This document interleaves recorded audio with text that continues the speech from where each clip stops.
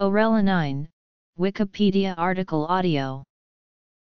Orellanine or orellanine is a mycotoxin found in a group of mushrooms known as the Orellanae of the Cordonariaceae family. Structurally, it is a pyridine N oxide-based compound. History. Synthesis. Toxicity. Treatment. Orellanine first came to people's attention in 1957 when there was a mass poisoning of 135 people in Bydgoszcz, Poland, which resulted in 19 deaths. Orellanine comes from a class of mushrooms that fall under the genus Cortinarius. Although not all the species in this genus are poisonous/contain orellanine, it was found that Cortinarius orellanus, rubellus, henrici, rainerensis, and brunofulvus contain orellanine.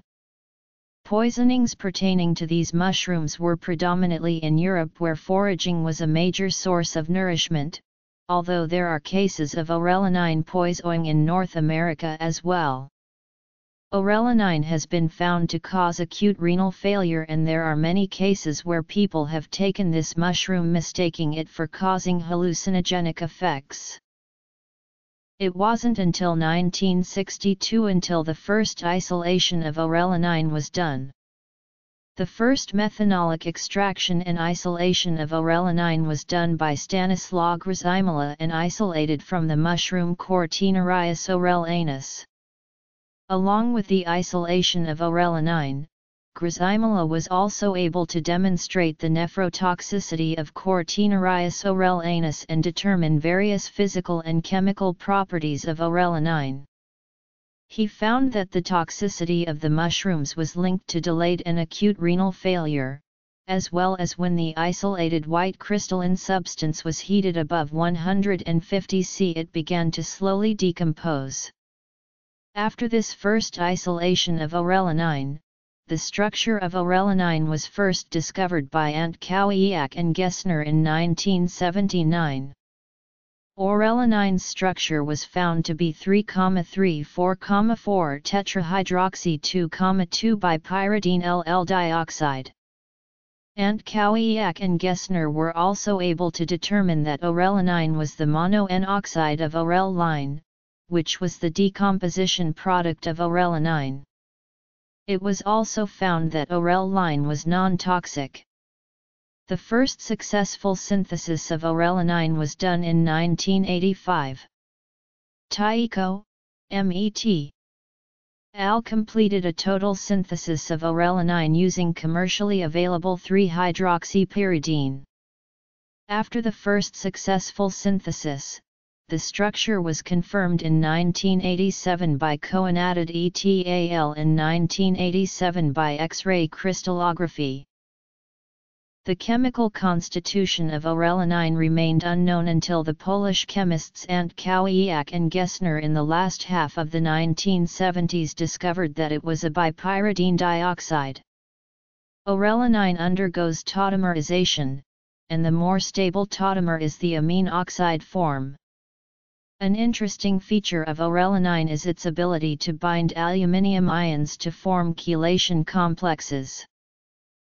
The first synthesis of orellanine was done in 1985 and Taiko, M.E.T. al. were able to synthesize orellanine from 3-hydroxypyridine. This synthesis was completed in 8 steps with a 79 to 87% yield. When synthesized, the two pyridyl rings are nearly perpendicular and the molecule is chiral. When it is isolated from the mushroom, it is an optically inactive racemic mixture. Other synthetic strategies have also been attempted. For example, orellanine was also synthesized in 9 steps by Diemlow and Schultz in 1985 using 3-aminopyridine, and the desired product was synthesized with 30% yield. In the synthesis done by Taiko, METAL can be seen in the scheme below. In the first step, 3-hydroxypyridine was first treated with bromine in an alkaline solution to obtain 2 The product of that step was then subjected to O-alkylation using DMF as a solvent to obtain 3. 3 was the oxidized with M-chloroperbenzoic acid in chloroform to give 4. That product was then nitrated with nitric acid and sulfuric acid to obtain a mixture of 5 and 6. These two molecules were separated by combining the mixture of products with water. 5 is insoluble in water, whereas 6 is soluble in water. 6 was then subjected to sodium methoxide in methanol to obtain the other methoxy group seen in product 7, and 7 was deoxygenated using phosphorus tribromide to obtain 8. To obtain tetramethyl-orelline, structure 9, triphenylphosphine, NiCl26H2O, and zinc powder were used to conduct the homocoupling of halopyridines through the use of nickel-phosphine complexes. Once 8 with the bipyridyl structure had been obtained, the synthesis of orellanine could be conducted. The bipyridyl product from number 8 is then delchalated with hydrobromic acid to give orellanine, which was found to be a yellow crystalline solid. Orellanine is then oxidized with hydrogen peroxide using heat to obtain the desired product, orellanine. Another way to synthesize orellanine from 9 was to subject it to excess M-chloroperbenzoic acid in chloroform to obtain 12, tetramethyl-orellanine. Tetramethyl-orellanine was then demethylated using hydrobromic acid to yield orellanine. Bipyridines with positively charged nitrogen atoms were already known to be poisonous before the structure of orellanine was elucidated.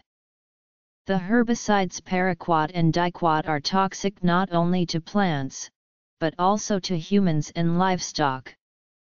Bipyridines with charged nitrogen atoms disrupt important redox reactions in organisms, stealing 1 or 2 electrons and sometimes bypass the electrons into other and often undesirable redox reactions.